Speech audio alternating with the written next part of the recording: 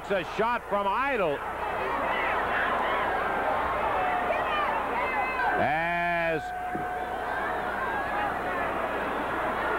Terry Taylor was smart in heading back to the dressing room to get Lawler to back him. Hart grabbing Taylor while Idol going to work on Lawler with a chain.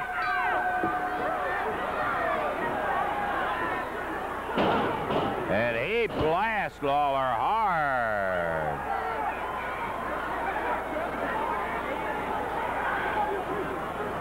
Taylor being held by Hart, and Idol nails Lawler again with a chain wrapped around him, his right hand. The bout is over. 10-12 was the official time.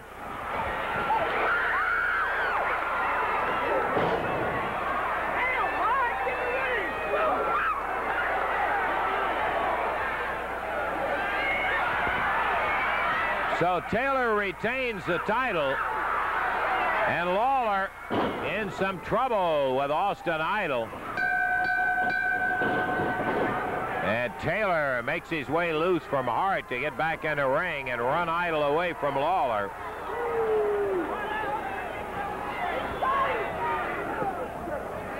So 10 minutes, 12 seconds. Terry Taylor retains the Southern Heavyweight belt, the winner over Austin Idol.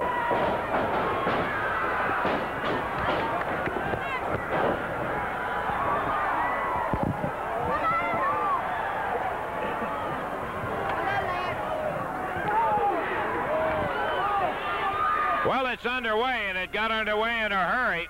Look out. Watch it. Lawler and Austin Idol in a bout that was insisted on by promoter Eddie Marlin. As Lawler slams Idol's head down on the timer's table right here at ringside. This is a no disqualification. Lawler said, let's make it interesting. Put the title on the line. We never did get a chance to talk to promoter Eddie Marlin, but Idol absolutely denied that this would be a title match. Idol, who won the International Heavyweight Championship from Terry Funk in Tokyo, Japan, is in the middle of a fight with a king. The referee is outside the ring. So what we're seeing is Jerry Lawler, the world heavyweight champ. He just won it on a forfeiture from Nick Bockwinkel, going against the international heavyweight champ, Austin Idol. With no disqualification, the crowd calling for a pile driver. Jerry attempted to pick the heavier Idol up. Idol at 242 outweighs Lawler by 8 pounds, and Idol drives Lawler back into the ropes. The referee is outside the ring for the purpose of counting a pin only. And Lawler, boy, he low-bridged Lawler and put him right face first on the center of the ring. Idol still stunned in the corner, can't follow it up. Lawler rolling in pain.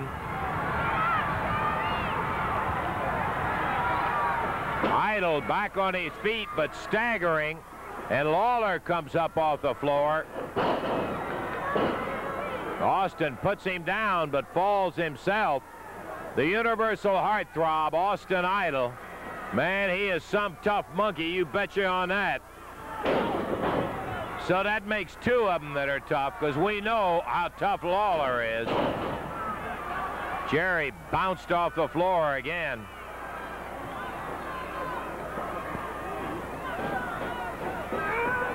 In the air, slam.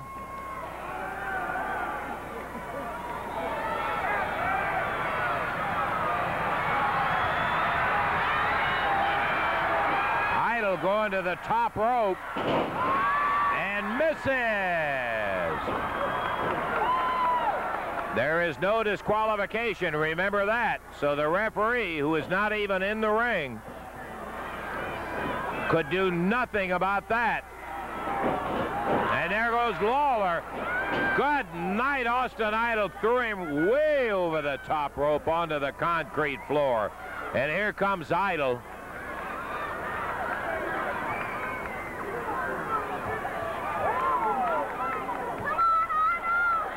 The referee trying to get him to get back in the ring. Look out!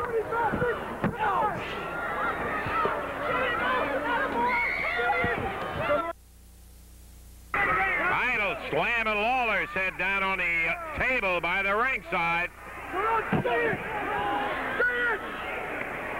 Idol trying to get Lawler to say he gives it up. Well, there goes the table, the mic box, and everything else. And the brawl goes on. Lawler rattled the whole ring when Idol slammed his head into a ring post.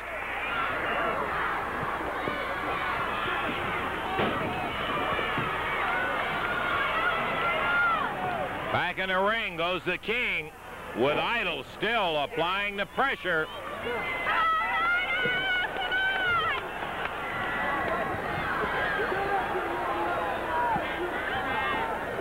I think that a lot of the Lawler fans... Uh-oh, Idol down on the floor, gets a chair, pulls the seat right out of it. I think a lot of the Lawler fans felt like that Jerry, in the mood that he was in, whoa, Idol just blasted him off his feet. Hit him with the bottom of that chair, the metal side of it. And Lawler laying face first. What we were saying, I think a lot of them thought that Jerry, in this kind of a match, would be unsurpassed. But they have forgotten just what a mean son of a gun Austin Idol can be. He is a roughneck.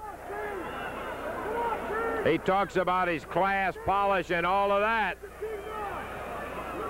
Rubbing it in, saying, come on, King. Where's your king now? Well, he's right down in the middle of the floor. And Austin Idol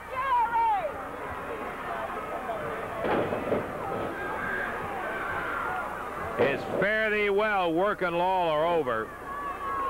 He's got him in a chokehold now and no disqualification. The referee saying break it up, but he can't do a thing about it. Once again, Idol grabs a chair this time from outside the ring. As Lawler coming up off the floor, and Idol nails him with the back of the chair right in the midsection. The referee pleading with him, while Lawler is laid out flat. He slams the end of that chair right into Lawler's midsection. So, the bout that Lawler insisted the promoter put together has not turned out the way he had hoped it would. Idol slamming away on Lawler. We're about 8 minutes in, and look at the King.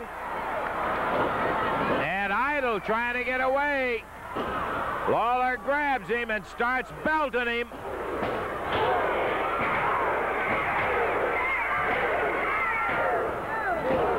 So the King proving his toughness against the roughneck from Las Vegas.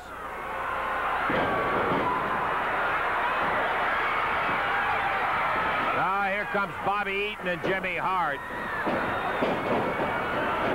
Sabu. But there's no stopping of the match. The referee outside the ring.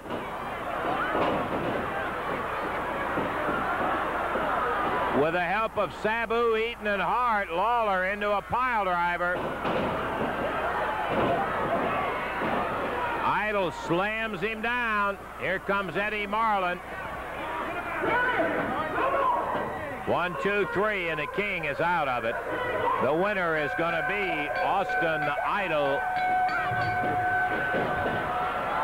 8 minutes and 54 seconds. The winner will be Austin Idle.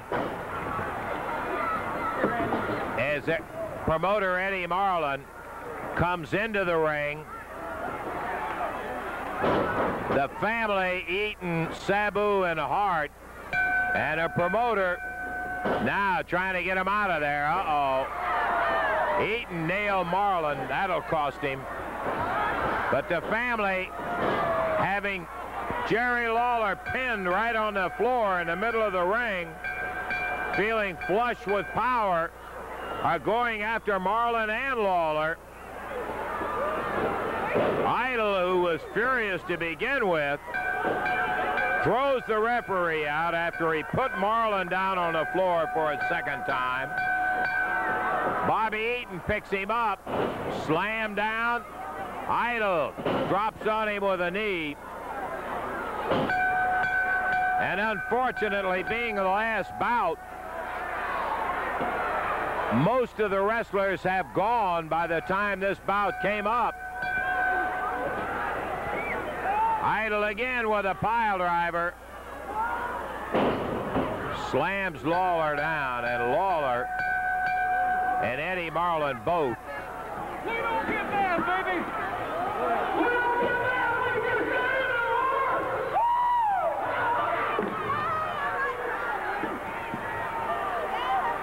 Marlin and Lawler both laying down on the floor. So Idle comes out victorious. Can't be very proud of himself because he, in fact, needed help from 3 of the first family.